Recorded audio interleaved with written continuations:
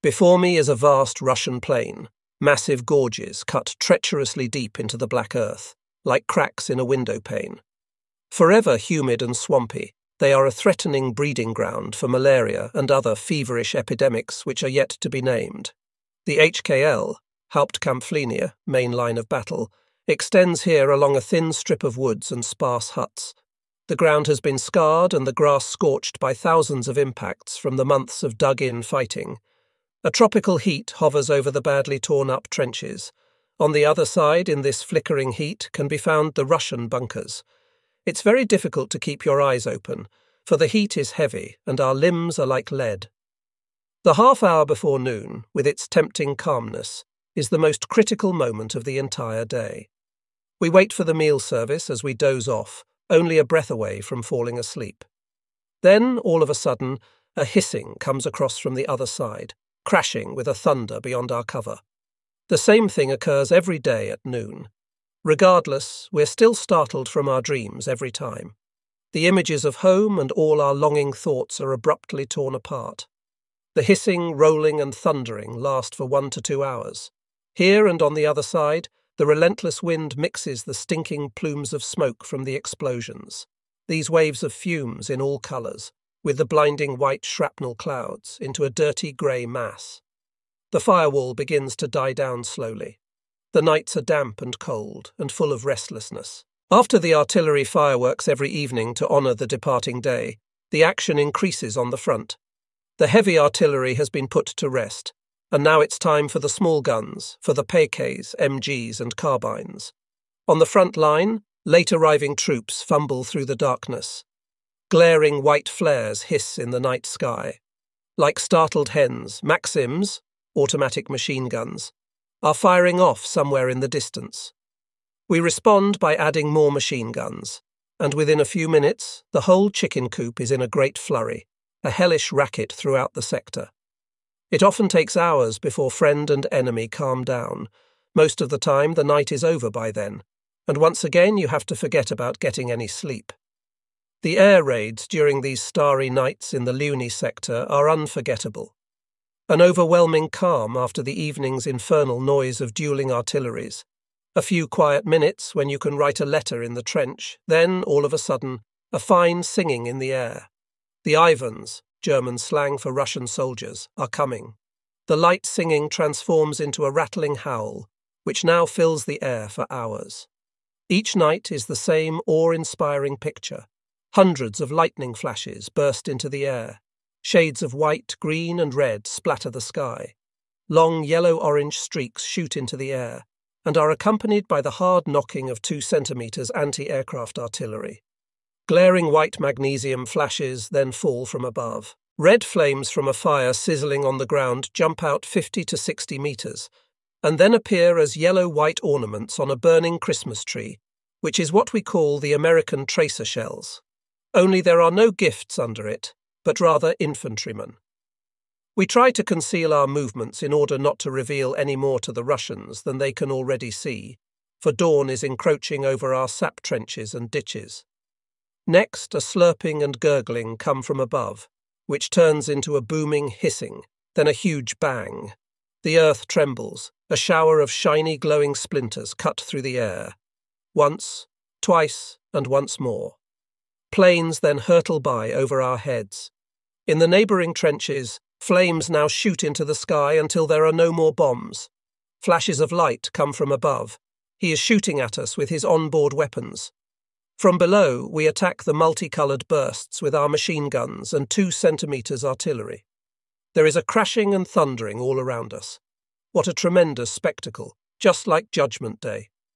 Whoever is calm enough to take this wild, frenetic picture in will keep these nights in Luni, in spite of everything, in good memory. What difficult days. The Russians, knowing full well the importance of the Kunesh sector, throw reinforcements into the trenches day after day, along with pulling out more heavy guns and their damn Stalin's organs, which they position across the front. There is a fine drizzle of rain in the oppressive heat. This feverish air is as warm as piss. A considerable number of men stumble about, sick with malaria. The roads are bottomless pits of mud, the trenches one big swamp. Damn this trench warfare. My hole is about to drown. There's not a dry speck anywhere. The sun is again shining, and the Reds, who probably just like us have been suffering like dogs during these periods of rain, are becoming utterly and ferociously aggressive.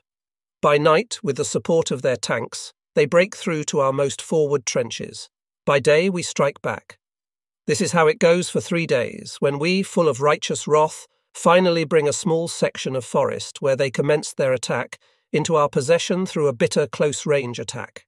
At dawn, when the whole affair starts to look more precarious than ever, the excellent Doe Gerät, otherwise known as Nebelwerfer, a multiple rocket launcher, comes to our aid. We sit on the other side with this terribly rutted forest thoroughly in our hands. No force in the world would be able to expel us from here. We have been sitting here for a week now. A burned-out Russian tank is used to construct our B position, and the forest is packed with our most modern weapons. The Reds approach a few times a day, but only to get their heads bloodied. The position is ideal and almost impossible to capture. The Russians also seem to understand this, and over the next few days and nights hardly bother us. This, however, doesn't seem right either, for personally I am suspicious of this calm. Our leadership doesn't appear to be too trusting of this quietness either, for our sound locating devices and surveillance posts are doubled. After 2 more days, everybody up here knows that the Reds are planning something devilish for us. On day 3, this becomes clear, and on day 4, the entire combat position, including our important B position, explodes under Russian tanks. I want to tell the story of how this all played out in detail, and how it was reported to the Corps. A Russian officer is visible in front of our positions, apparently scrutinizing our tanks and taking photographs. Conspicuous expansion of berms along the entire length of the enemy trench facing us. A deserter divulges that a mine tunnel is being built at this position, which lacks only 20 meters before completion. 15 meters from our own barbed wire barrier, a metal post sticking out of the ground is observed. At the same time, Russians are sizing up our tanks from their trenches. Based on these initial observations, it is assumed that the Russians could be advancing with their tunnel toward our tanks. Therefore, a screening trench 3 meters deep is dug and manned with a sound locator. Based on the deserter's testimony from July 10th, a counterattack with 9 heavy T-mines, TMIZ-35, is attempted, which despite being executed along 10 meters, does not bring any results. An examination of the craters does not provide any evidence of a tunnel. 3 more counterblasts don't bring any results, and a 4th one is being prepared for the evening of July 14th. Our artillery and heavy weaponry are conspicuously organized along the front line. Spanish riders and S-rolls are laid out as a precaution.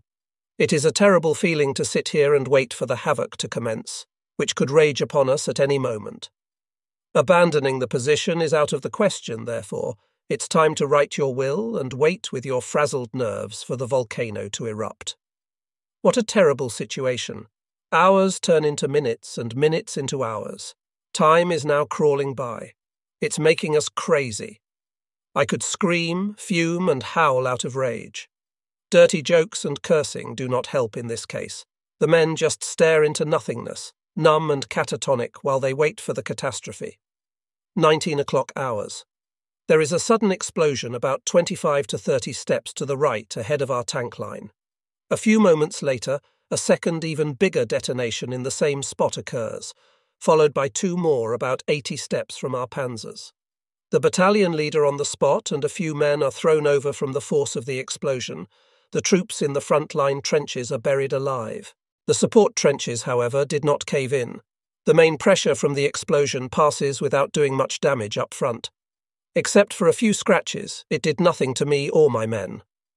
With the sudden onset of artillery fire, an assault unit attempts to break through our position. Everything is turned upside down with hand grenades and carbines. Our small and large machine guns that were buried under the collapsed berms are not functional, and are useless in the close-range combat.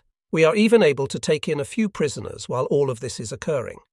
They will tell interesting things later on when they are interrogated.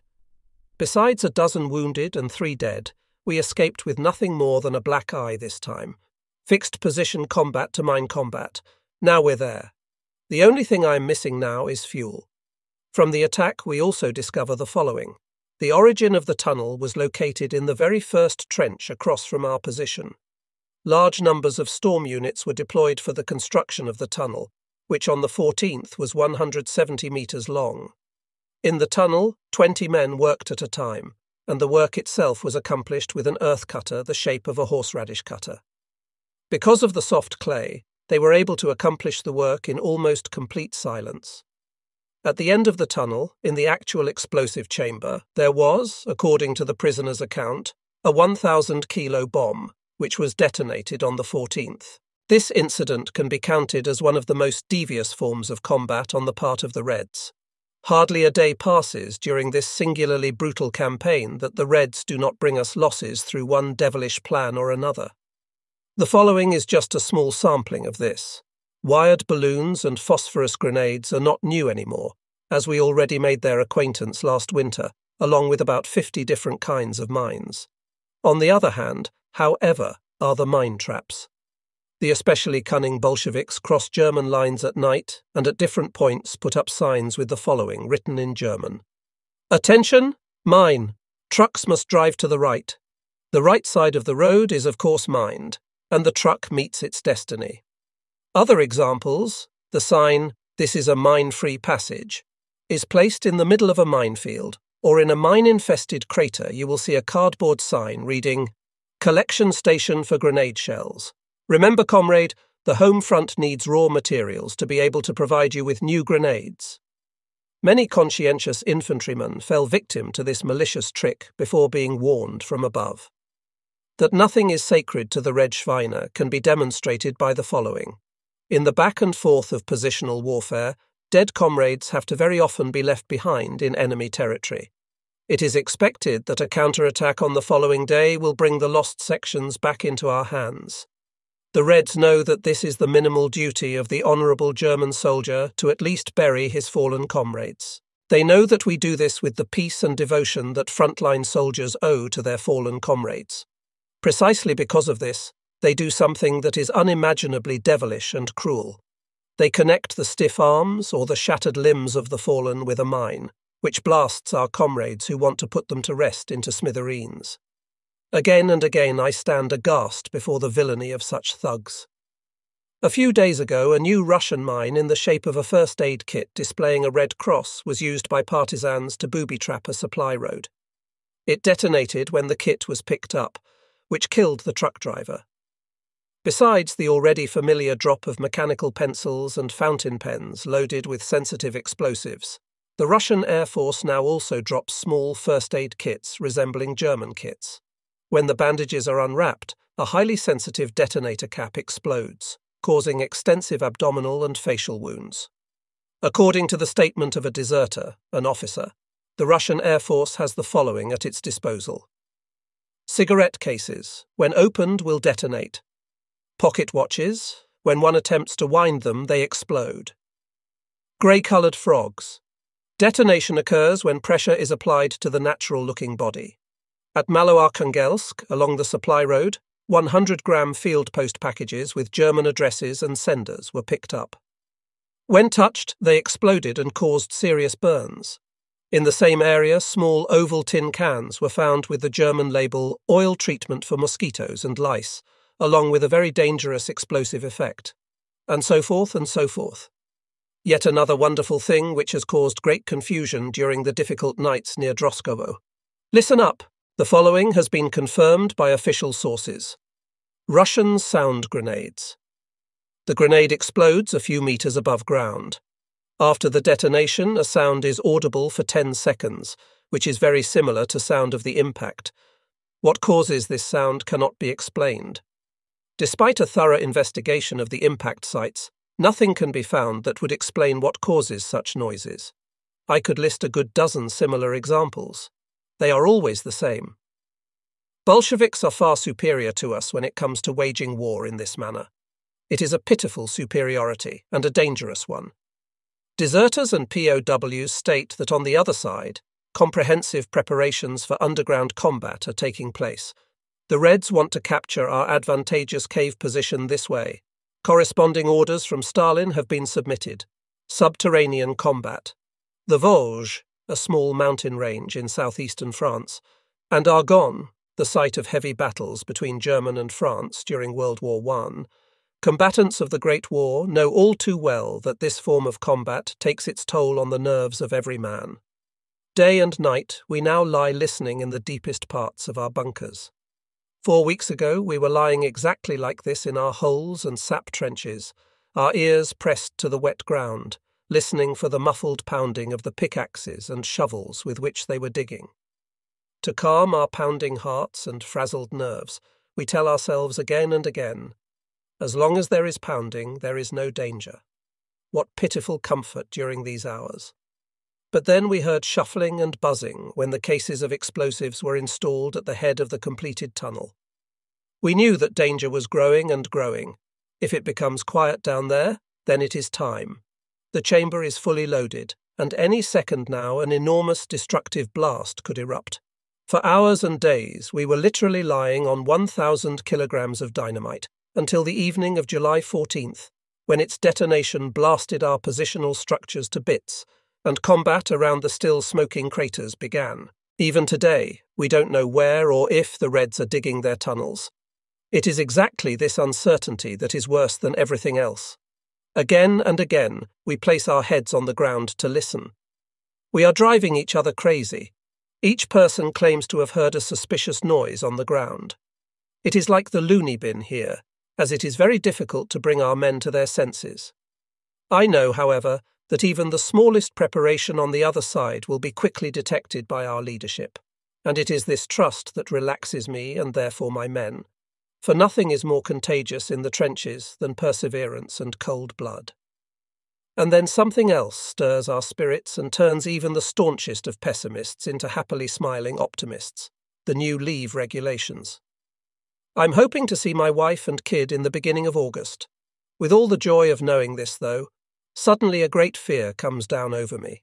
We, who God knows have battled with death and the devil, are dreading that before then we will be hit by a piece of metal, which would rip this whole saintly picture to shreds. All of a sudden, we are now cautious in combat. Gone is the stubbornness during heavy bombardments. We are no longer the callous Frontschwein. We are civilians in uniform. God knows I'm just like all the others. Leave. How long will it be? Will we be able to cope internally and externally at home? Thousands of thoughts and considerations are running through my poor head. Damn it, if the vacation would just get here. Prisoners are taken during my nightly reconnaissance mission. It is of utmost interest for us to find out about the enemy's mine preparations. According to statements made by captured Bolsheviks, the Gophers over there are working night and day. Where the tunnels are being driven forward, they can't or won't say, despite our drastic measures. There is one statement that all 4 of them have made. This is supposed to be their first substantial undertaking, and the explosion isn't expected to occur for 2 months. These guys were right. On October 5th, a section 200 meters north of us is blown up. For days, trouble has been in the air. Nobody is thinking about going on leave or nice things like this anymore. We just don't have the time for it.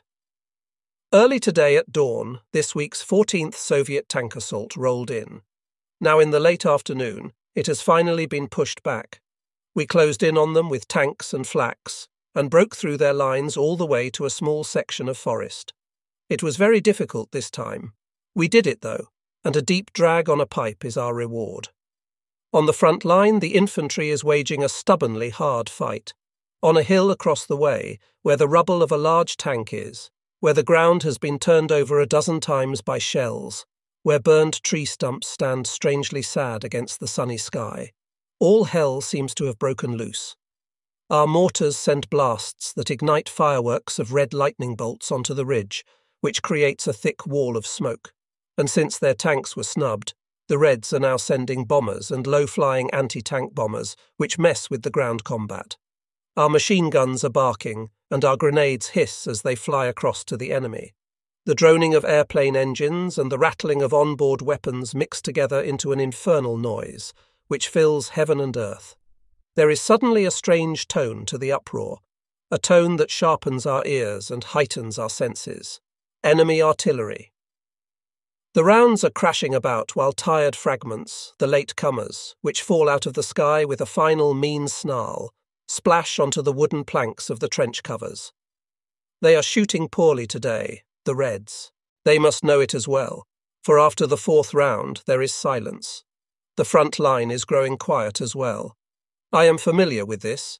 For 1 hour there will be peace and quiet, only to start up again with full force when night falls. And early tomorrow morning, when the Schweine come out again with their tanks. Just as a side note, I want to go on leave. It brings tears to my eyes that I can't tear myself away from here tonight. To go on vacation, especially now, seems so incredibly remote. I'm on the train home, which moves along bumpily, as slow as a snail. It is almost unbelievable, but nonetheless I'm sitting on board a solidly built German passenger train. Each passing telegraph pole brings me closer to seeing my dear Roselle and my little girl again. Luckily the trip is long, because it is difficult for me to leave behind the experiences of the last hours on the front line. It was hard to leave. 2 of my men fell. The gun carriage burned out. All my stuff has gone to the dogs. It's best to sleep. In sleep lies oblivion. Perhaps it will also bring nice dreams, an advance on the happy days ahead of me. What a lucky dog! I am getting teary-eyed. Now that's unbelievable. Who could understand what is going on inside of me? A lucky dog isn't supposed to be sad. I am back with my unit. The 17 days of sun and happiness lie behind me like a distant dream. It was an entirely great experience, this leave. Full of gratitude, I think of my love, whom I have to thank for the countless hours of untroubled happiness. Unforgettable will also be my hours with little Erica. Everything, really everything, was full of harmony and sunshine. I have many beautiful, comforting thoughts and memories stored up for the approaching difficult winter days. I received so much new energy and optimism from my time at home. Everything makes sense again. To cherish something like this and to fight for it is worth it. Yes, indeed, it is worth it. Sacre, damn, one of our Bavarians spouts out behind me. That's all he says. There is a deadly silence now. Oh, how it's blowing outside. Chalk and mortar dust rain down on us like droplets of flour from the ongoing fire from above. Good old stone ceiling, please hold up and don't let us down. Orders are supposed to be picked up at Regiment HQ this afternoon. I volunteer for this because I can't stand any more the stifling air that has been depleted of oxygen, nor the torture of stiff bones and numb limbs. How wonderful the fresh air is. It has stopped raining and a humid haze fills the streets, through which the ghostly grey and sad ruins stick out. The fire has died down. Only occasionally does a volley pass over the high buildings.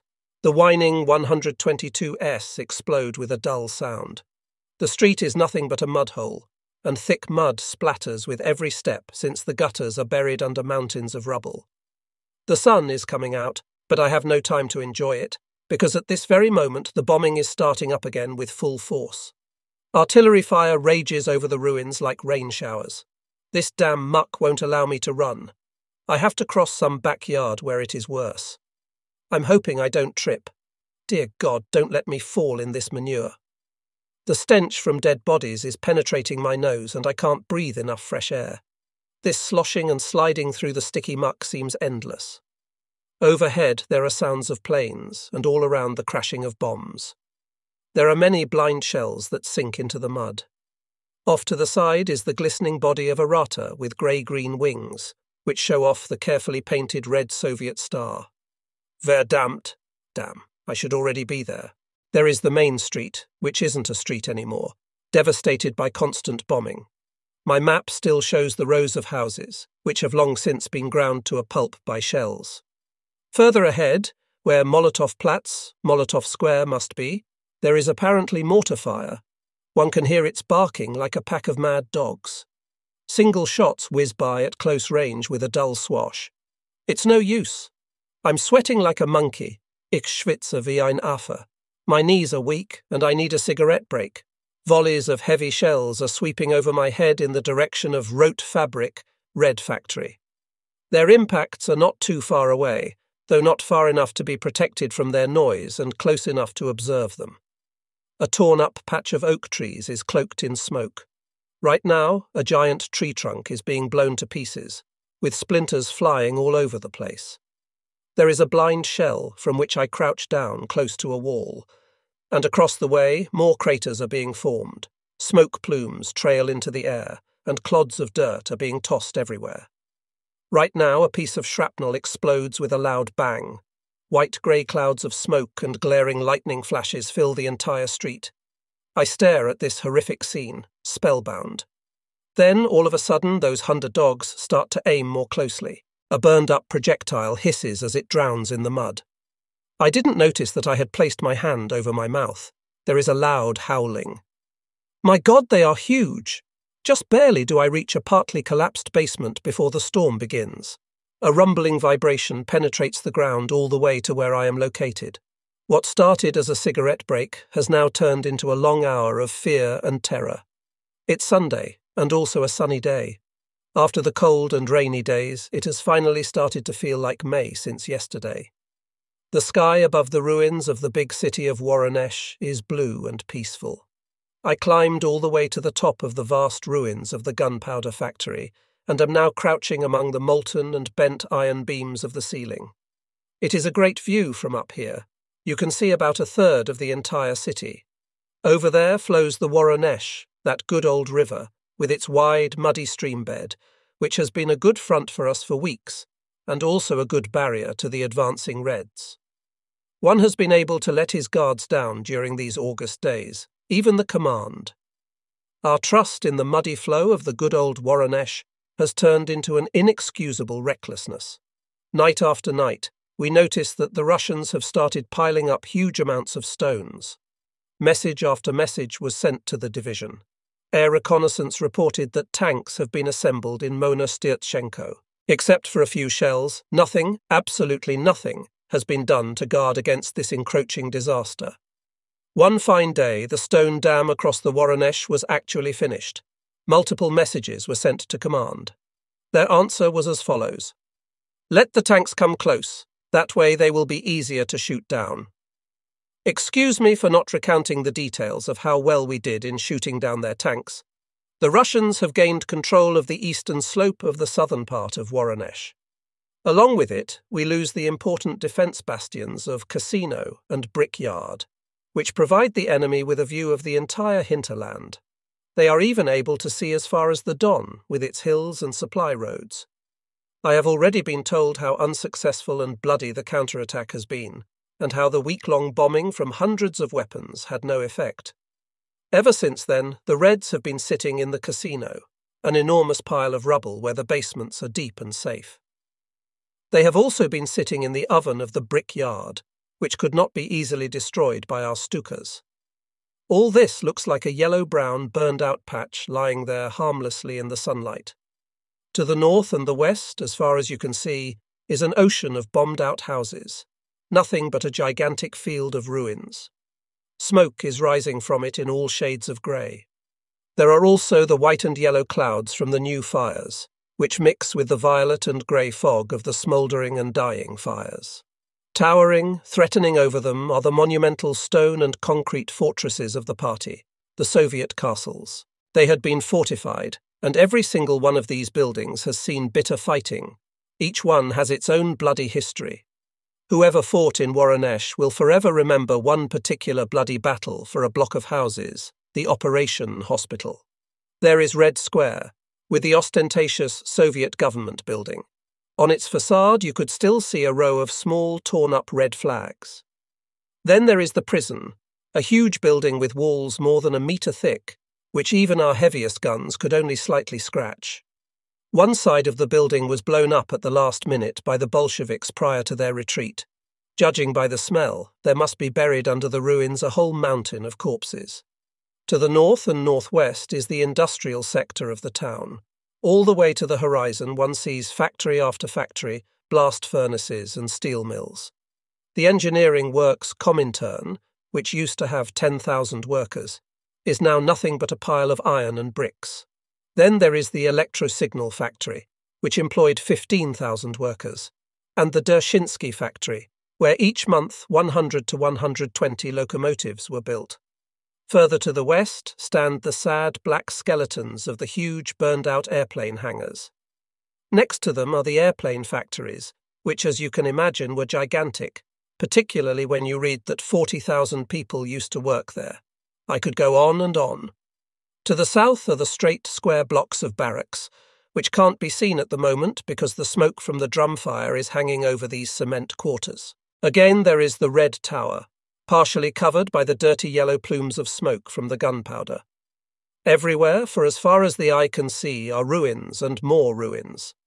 The once booming city, with its 450,000 inhabitants, is now a dead city, reigned by terror and death. And yet, it was still worth taking this city despite the great sacrifices, and to defend it despite the even higher number of casualties. This was the cardinal point and pillar of the front, which had to cover the deployment and attack of the southern armies. Here in particular lies the prerequisite for the success of the operations against Stalingrad and the Caucasus. Stalin, who is well aware of this, is deploying rifle division after rifle division and tank brigade after tank brigade. His goal is to break down this diversionary front. Up until now, we have been able to withstand his enormous pressure, and will continue to do so no matter what happens. Mangled cables are hanging from the telegraph posts. Swarms of flies buzz over the cadavers of dead horses, which are lying everywhere. One could write volumes about this plague of flies, these shimmering blue-green pests. The penetrating stench of the cadavers attacks one's senses relentlessly, but our nose and eyes are already used to this symphony coming from the ghostly city. The one thing that we are unable to get used to, though, is the nasty flies. They are drawn to all the dying corpses under the rubble, and have multiplied to form large swarms too countless to grasp. Birds are also circling over the battlefield. Thousands of crows screech above the ruins and fields of death.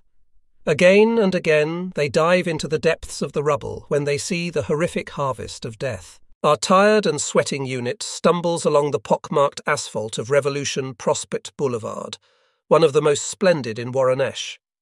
Here stand the palatial buildings from the time of the Tsars alongside the concrete buildings of the Judeo-Bolshevik period, or perhaps better said, used to stand.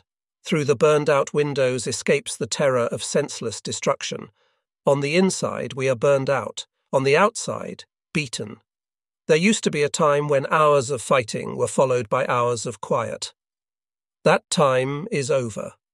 Sun, moon, and blazing fire all share in illuminating this work of destruction and the slaughtering of people. At times you eat whatever you have, carry your ammunition, or rest for a moment on the ground in the cover of a crater. Our faces have become black and haggard. These days they are never plump and round, allowing the drudgery of the 24-hour days to be seen in them. Our eyes are red from the smoke and the nightly watches, but our teeth are white from the hard bread. I can't imagine that you could earn your daily bread in a way any more difficult than this. We are again in position at the southern settlement, the solid part of the bridgehead. The sky is grey and heavy with rain clouds. The earth has been so churned up that she is bleeding from thousands of circular wounds. Chaotic positional systems trail up the hill. Rifleman holes, bomb craters and barbed wire tear the landscape into an ugly grimace. Our bloody settlement is bolted up against the breakthrough point. For a month, it has been lying beneath the gigantic hammer of destruction. Suffering countless numbers of casualties, the Soviets have worked their way into shouting distance of us. Many elite battalions were allowed to bleed to death just to gain a few meters. Whole Bolshevik tank squadrons are burned out. In the short time from July 10th to August 24th alone, 978 enemy tanks were destroyed. The Soviets' goal to take the last 50 meters to reach the cover of the ruins of the settlement's higher elevation has been left unattainable. I met up with the troops in Sosua. Since winter, I have been continually travelling between Charkow and Rusheau, always right where it's the worst. Meanwhile, our gypsy unit has been deployed near Voronezh, intrepidly holding its own, and is now awaiting new orders. A few are missing, but overall everything is still holding together. What an incredible miracle! Orders came today stating that we should settle here in Sosua. The pitiful quarters are supposed to be made suitable for spending winter here. It is unbelievable. Shouldn't us poor, relentlessly chased dogs at least get some peace and quiet once in a while? But who has mentioned anything about an umbrella theory? Regenschirm theory, i.e. conspiracy. With a lot of diligence and patience, we went to work on our quarters. Here and there are few things that could still be improved, but overall we are finished with our winter burrows. Now is, of course, when we will get our marching orders. And indeed, as usual, they arrive timely as ever. One beautiful afternoon, an excited messenger comes running. Everybody get ready. In 2 hours the division will be marching. Adieu Jaisis and Moloka. It would have been so nice, but it wasn't meant to be. On time and as ordered, the engines hum their goodbye song and off we go in the direction of Woronesh. We are rolling. Sweltering heat is upon us like molten lead. Our forced march has been ordered right when it seems to be foul again in Woronesh. Though when has it ever been different there? We are prepared to ignore all the problems along the way, all the heat and dust. A few 100 kilometers lie before us, and we are needed near Woronesh, urgently needed. We are surrounded by a sad, barren landscape, a flat, singularly desolate and unchanging plain from horizon to horizon. There is also dust, hot dust, the hottest dust, and as we march alongside the road, we become covered in the never-ending white-yellow clouds, which at times make it impossible to see for hundreds of meters, so much so that one just stumbles. The infantry marches blindly forward, tenaciously and courageously as usual, with the sun glowing over a shadowless landscape, while temperatures climb to 110 degrees every day. The closer we get to Woronesh, the more desolate the land becomes. It hasn't been long since a bitter, bloody battle was fought here. The barren fields and plains extend for as far as the eye can reach. The roads are nothing more than wide paths of dust on a treeless wasteland. They have an eastern feel to them. The caravan roads of Mongolia must be similar. They meander any which way just like rivers. These are dust streams which flow wide, split into many tributaries, and run wide apart, split again into more tributaries, while others rejoin the main flow, just like a stream. Then all of a sudden the road narrows. A bridge, some swampy water covered in grass which we had to drive through, which compresses all the tributaries to a narrow one-lane road. As soon as we pass through this obstacle, the road flows wide again, and with ease into its many tributaries. Its surface has been compacted by countless trucks. Its bumps and holes and its greyish-white with a bit of dark grey colour resembles the skin of an elephant. Another 30 kilometres to Woronesh. It must be from over there where the enormous black smoke plumes are rising. During a short rest, we hear the rumble of gunfire which the wind has carried toward us, an accompaniment to the bitterest combat the Eastern Front has seen so far. Endless munitions columns pass by us. From the front comes ambulance after ambulance. On the hood, a big white flag with a red cross whips in the air. They are packed to the limit. Our faces are serious. We know that the following days will be the fulfillment of our destiny for some of us. 20 kilometres left to Woronesh. We are now met by long trains of destitution, the last evacuees of the city. Women, children, elderly, the sick and disabled, drag along on both sides of the sandy road to the south. All of them are loaded down with their remaining possessions, which have been saved from the rubble. We drive past these sorrowful images for kilometres. Suddenly there is a singing in the air. Small clouds from anti-aircraft fire are floating in the sky. Quick as lightning, we take cover under the pine trees. With stoic serenity, columns of wretched refugees continue to pass by. Tired and exhausted, they plod through the hot sand. And then, all of a sudden, a sharp whistle, a terrible howling. 6 or 7 low-flying Russian bombers pass over their heads, release their bombs, and fire their weapons into the helpless crowds. There are no words to describe the horrific bloodbath these dogs have inflicted on their own people. We can only administer first aid to a few, because we have to move on to the front, where the black as ink smoke plumes are, and we can already see the flickering flames. We are sitting in the rubble of an enormous 4-story barracks. Through the shattered windows, across bent and molten iron beams, across the moon crater landscape of the yard, we have a view of the front all the way up to the Red Tower. Only weeks ago, before the big casino offensive, this was our favourite observation post. Today its ruins are unoccupied. Nobody dares the dangerous climb. Of the last 8 people who did, each one of them brought down their fallen or wounded comrades who had previously attempted it, until the moment when nobody returned, all of them finding their grave up high. To the right of the tower at the end of the barracks lies the casino, an expression that anyone who has fought at Voronezh knows. Here and a couple 100 metres to the northeast in the brickyard sit the Russians. These 2 points govern the whole sector. They are defending them tenaciously. Thousands must have already bled to death here. For 6 long days, one bombing followed the next on a scale never before seen. For hours there was smoke and fire. Nothing. They don't waver. After another week of artillery and bombing preparations, we commenced the counterattack with our Panzers and Sturmgeschütze, assault guns. We tell ourselves that after this incredible, never-before-seen preparation of all the heavy weapons, not even a mouse will survive in the ruins. There is not much to say. By the evening of the attack, with the exception of a few who remain, our division is destroyed. The loss of life, weapons and tanks is heavy. The entire undertaking was unsuccessful. By the following day, it is a wonder that we are able to hold up against the enormous pressure from the Reds. Nevertheless, they are able to push us back to our October 20th position and diminish our numbers by many.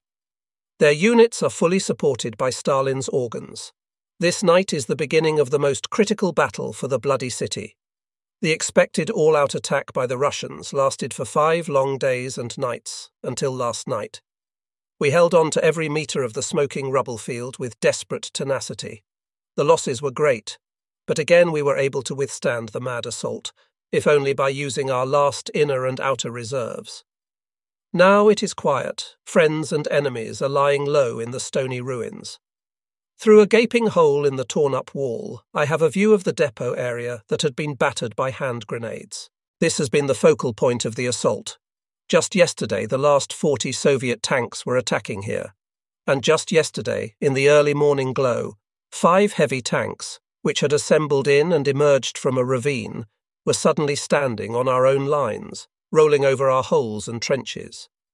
With their gun muzzles on the ground, like burrowing trunks, they would stick their guns into our covers until we got them right in front of our anti-tank guns and were able to shoot them down. My heart is full of grief when I talk about these morning hours, because one of our best men, along with his entire gun crew, had to give their lives. Karl Wissendorf, you will live on in all our hearts. Giving your life and those of your men saved all of us from being destroyed. We will never forget this. The wide field of the terrible combat lies eerily quiet and sad, with its herd of destroyed and broken-up tanks. Their burned-out hulls lie in the scorching sun like tossed dice in a lost game. Their gun muzzles are turned up in the air, arrested in the moment of their destruction, and their torn chains and wheels lying there like the limbs of the dead. One of them has been thrown on its side by the blast of a bomb, like a helpless lump. Above this scene, which is filled with the scent of smoke and dead bodies, the air glistens in silver waves, until it becomes as thick as a yellow veil by dust blown in by the wind. I am tired, very tired even in my heart. What a bad day. It is pouring, and a strong, cold wind is blowing through the dead streets and in through the gaping windows. We have taken shelter in a half-buried basement. There is at least a stove that has been left behind here, which will give some warmth once it's burning. But it is not burning yet. Instead, it's smoking and stinking in a way that just about tears your lungs apart. The space is way too small for us all, but you couldn't ask anybody to go out in the pouring rain and the heavy fire, which is rumbling across the ruins. And that's why we are squatting between the dirty legs of the man behind us, pressed together like a tin of sardines. But it doesn't matter now. At least we are somewhat safe in this dank hole of a basement for a few long hours until we are relieved in the evening. On top of everything, water is starting to drip into the basement from above. It's damn filthy weather today, the right weather for the Reds to attack. Judging by the heavy fire, the Schweine are up to something. Every other second a tremble goes through the thick walls from the heavy impacts close by. Now a shell must have torn into the ruins right above. How the rubble resonates. The wooden beams are cracking, dirt and stones are falling from the ceiling, but it's holding up that good old Russian ceiling. Ever since that unlucky incursion in the casino sector, we are now in a dogged fight for every single ruined city block or street section.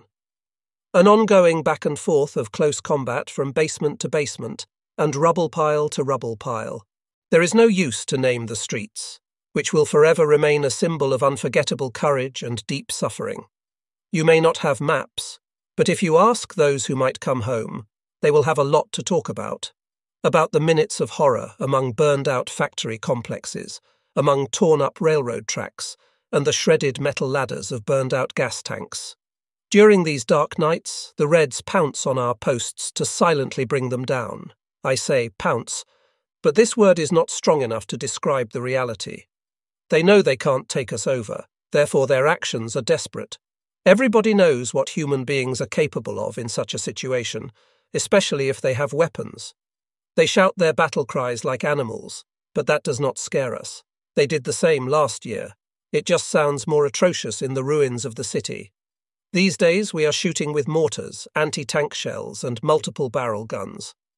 The trajectory of the mortar sometimes becomes near nothing from one house into the yard of another. We take the ruins of 5 houses, and then we give back 2 just to fight, only to then retake 5 again. Often enough the numbers are different. I guess you could say there is some variety. Nighttime is the only time that has remained the same, with its fireworks, burning houses, sparks flying, and the beautiful starry sky. But it is already very cold, and one tries to be close to a burning building, though one is always aware of the possibility that the walls could come crashing down over his night quarters. Then there are the voices of the night, the chirping of the ricochets, the grumbling of heavy mines, the shattering hits of the fire assaults, and the minute-long hellish music of Stalin's organs. Over all of this stands the shimmering twinkle of a starry sky, the most beautiful I have ever seen. But its gentle calm is abruptly torn apart by all the flares from the Soviet bombers. From now on, the sky is not for a single second without these artificial stars. These stars are glaring and glistening like cold silver, flickering and unsettled. Their magnesium light is unlike the warm red from the smouldering ruins in which we look for warmth. Bombs strike with a dull, shattering noise, and glowing fragments rain down upon us. Pressed close to the ground, we lie behind rocky rubble or in bomb craters. Some never stand up again.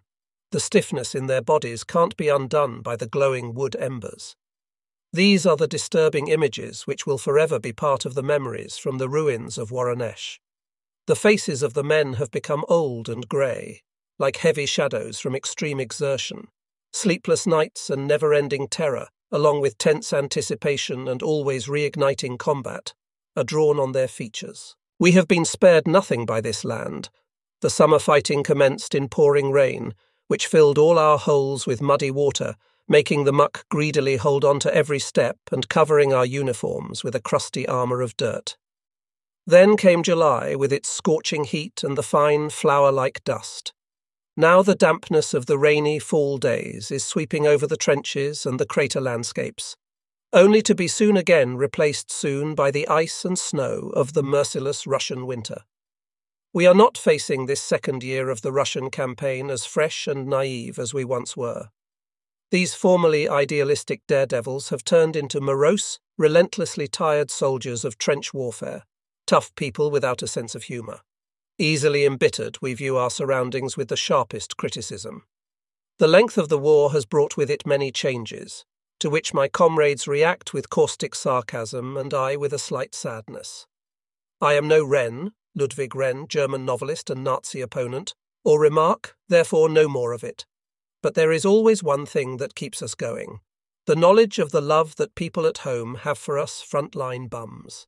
The eyes of the entire country are on us. All of Germany is proud of us. Really? All of Germany? Well, with exception of the duds, who don't deserve to be called Germans. All soldiers at the front have very different fates. There is the lucky one. His unit is deployed in the big offensive operations, and as hard as the fighting might be, his engagement is rewarded with changing events and new experiences. He is also rewarded by the knowledge that the whole world at home is excitedly following the course of the action on their maps and through the radio reports of the OKW. Much more difficult and draining is our kind of war, the kind that the Frontschweine experience, whose fate is currently leading them into heavy defensive battles. Naturally, defensive combat is mentioned only briefly in the army reports. The accomplishments on our front don't provide a great variety of stories for the war correspondents. The going is tough, and days and nights of heavy fighting follow each other. Here you don't have the great moments, which compensate for even the worst hardships of the offensive. Embittered, we fight for every metre of space. Lieutenant, non-commissioned officer and soldier are lying in dirty foxholes, or if they are lucky, in bunkers. And for days, sometimes for weeks, we have to endure the enemy's artillery fire. Each attack is followed by yet another attack. Time and again we have to fall in for counterattack. When the word heroism is used, it should be for the achievement of the thousands of anonymous trench fighters who have successfully fought the defensive battles of the last few months. A senior chief told me the other day, "You should know that the AC accomplishments of your soldiers will be written in capital letters on the first page of the immortal book of great deeds of the German soldiers in the year 1942. Even when the newspapers report less about them than about the obvious successes of the other fronts." We are thankful for the kind words. It's snowing slightly, and a sharp wind slaps ice-cold water onto our faces. All eyes are staring ahead where all hell could break loose any moment. Since first light, we have been expecting the Russians to attack. Thousands are waiting and waiting. Restless, nervous hands check the hooks on the canister of the gas mask, put the hand grenades from the right side of the foxhole to the left and back again to prepare for the defence. They are doing 1,000 things that carry no meaning or purpose. Our comrades of the artillery are standing at their guns, waiting and waiting. Impatient hands turn the greased screws of the Libelle. Lohm, 57 libelled reconnaissance glider. Damn far ahead stand the heavy howitzers, and here again the shells lie ready everywhere. The rocket artillery is checking their fuses again and again, because their destroyer salvo is supposed to break the Russian attack. Everything has to work right in order not to let the superior force of the Bolsheviks overrun us and take possession of more parts of the Death City. We crouch in our foxholes, shivering and freezing. Though it's not just the cold which makes our teeth shatter. 1,000 grey men have their faces turned forward. The success of the defence depends on the good eyes of a handful of men, these advanced position observers, who have to stare through the snow curtain and recognise the danger in time. The snowdrifts are getting thicker. Through metre-wide mud puddles a messenger approaches. Orders from the division. The moment the enemy attacks, our own infantry will strike back with an immediate counterattack. Anti-tank gunners will support the attack and will take over the assault of enemy tank forces. That's how the message was written on the dirty paper, which means we will have to dodge the enemy fire in order to move into the blind spot of the heavy artillery as quickly as possible. We are freezing as we stare into the drifting snow with tearing eyes, waiting. Then, all of a sudden, an enormous impact makes the earth explode and the Soviet annihilating fire begins. Their artillery sends their hail of shells our way. Packs shoot from inside the houses across the street. Tanks are shooting from the sides. Flight squadrons are showering us with bombs and intermittently explode the hard impacts of the mortar. Storm! Storm through hell! It is hell, the noise and the uproar, the constant detonation of shells of all calibers, the hissing whistle of the bullets in the air, the spray of splinters, the flying dirt from the bursting earth, the constantly quaking ground, the biting and stinking smoke of gunpowder. And amongst all this, the hard and fast thuds from the discharges of our own mortar. We have to get through this inferno. The infantry is storming in front of us. They always have to be diligent. They have to stay courageous and hard, stubborn and cold-blooded, and they are not allowed to think for a second that they could die or lie wounded the next minute. The noise of infantry fighting, the clacking of machine gun fire, the discharges of the carbines, the dry popping of the light infantry guns. All of this sounds like the twitter of small piccolo flutes in this thundering war concert. But nevertheless, these light weapons and the men who guide them will decide the battle. After an hour of bloody close combat, the attack is beaten back. The Red Stormtroopers are finished at the limits of their strength. Prisoners are stumbling towards us with terrified faces. But with undiminished force, the heavy weapons thunder on. Enemy artillery is trying to tear holes for a second or third attack.